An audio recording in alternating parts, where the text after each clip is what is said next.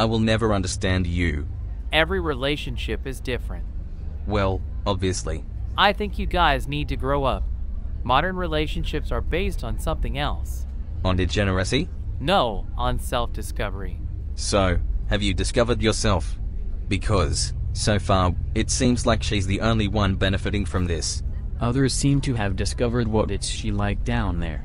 For me, it doesn't matter. What matters is that after so many dates, she realized that we are destined for each other. Maybe you should at least date someone else, so it would be fair. Have you seen what he got matched with? Horrifying. Yeah, maybe you are right. If you are supposed to date women of that caliber, then maybe it's better not to date anyone. Thanks for the compliment. No problem. Son, look, do you see this? Yes, Dad. That's what a failure of a man looks like. I'm sorry. Who are you? A man and a father. Keep in mind, my child, that an individual who embraces a cuckold lifestyle resembles a metaphorical contagion, propagating a deviant behavior pattern that attempts to delude society into believing that all is well, when in reality, it's caused by unusual addictions and a deficiency of ethical principles. Ouch. I couldn't have put it better myself. I know, Pa. Be a man, son, not a cock. Okay, Dad. How do they know that? You can see it right away. I could have told him to mind his own business instead of criticizing others. Yeah, that would be a great idea. Did you see him? The guy was like 3 meters tall. He looked like a giant bear. He could break you with one arm. You could always tell him that if he doesn't touch you, you will arrange a meeting with him and your woman. Where are you going? To James's house. Do you have to? Silly, of course I do. I thought this episode was over. It's just a single night. At the end of the day, I'm with you. True. Can I go with you? What? Do you want to watch? No. I'd rather make sure everything is okay. Stephen, don't be afraid. Everything will be fine. I hope so. Oh, you're the real deal. If I preferred him, I would have left you by now, and yet, I always come back to you. That's also true. You must feel like a real man now, knowing that others can't steal me from you. All right, I'm going. Will you help me with my bags? I've taken a few things. For a one night? Yep. See you tomorrow, I guess. Did you let her go? What was I supposed to do? Put a gun to her head? So, you're telling me she's with him now, after all this episode, which is very, very disturbing, while you're sitting here with us and Cope. I feel like throwing up. Then throw up. Go to the bathroom. If you vomit here, you'll pick it up with your own hands. I don't cope. After all, she comes back to me every day. I can't fathom that it doesn't bother you that while you're sitting at home, she's with some Chad. With James. Doesn't matter his name. The only thing that matters is that it's not you. What if she's thinking about me? Do you hear this guy? I hear him, and I can't believe it. If I were you, I would be on my way to where she is now unless you don't know where she went. I know. Then, go there. Kick down the door and say, ah. What can he say? Hands up. No, tell her it's over, and she should take her things and leave. She already did. But it doesn't bother me. You guys are messed up. When you think about it, what's the big deal? Just think about it for a moment. Before we met, she was with other men too.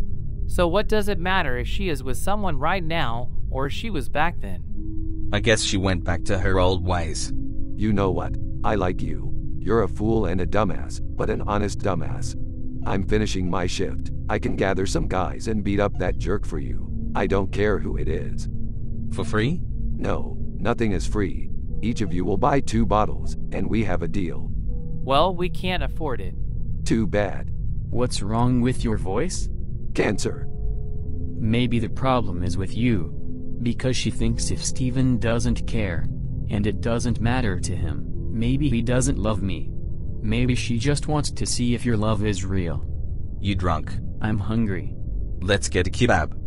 No, I need to do something. Well, finally. I'll go there and show her. That's the spirit. I'll go there and do it. Do what? Rachel. Stop yelling! You're waking people up! I want to talk to Rachel, but I don't want to use the intercom right now. Is yelling under the building more appropriate? but you the one who yells. I'm calm as always. Rachel, some guy with a harmonica is looking for you. Should I go to him? Don't, just leave him. He'll go away. Rachel, I love you. Don't end this beautiful love. Please come back. Wait. Do you see this? Yes. This is not what we agreed on. Boy had to do what he had to do. This is madness. This is cuckoldry. The police might show up soon, so maybe we should bounce. Then drive. I've been drinking. Like everyone. Yeah, but if we get stopped, I'd rather be him to be driving. Why are you yelling? And who are you? James. Aw, it's you? Nice to meet you. Are you sure about that? Why are you yelling at 2 in the morning? I wrote a song for Rachel. Come back tomorrow morning. I can't. Why not? Because I rented the accordion for an hour. Leave, or I'll go down to you and break your stupid instrument on your head. If you do that, you'll have to buy me a new one. I'll talk to him. Are you sure? Yes, just go to bed. I'll be back in a moment. Rachel, I love you. And if that's not enough, maybe my song will convince you. If you start singing, I'll call the police. And if I end up in jail, will you wait for me? No. Why not? How many signals do I have to send you so you will finally understand? I still don't understand. Steven, just leave. It's over. I won't go anywhere without you. I have nowhere to go. Go to your idiotic friends then. Did you hear what she said? I heard. That pigeon face bitch. I can give it to you back if you want. No, take this with you, or not. Just leave it there. All right, I'll take it. Steven, leave my slipper on the ground. Littering is a crime. It's misdemeanor. Still counts. A homeless person will come and take it. Open the door, and I'll give it back to you. If not, I'll take it. You're such an idiot, you know that? I know. I've gone crazy with my love for you. Rachel, please give me a chance. It'll be just like in your movies. We're in the middle of a movie where they argue, but maybe you don't understand it right now. But eventually, we'll get back together. Because we can't imagine life without each other. I doubt it. Every time you look at our photos together, you'll remember our love.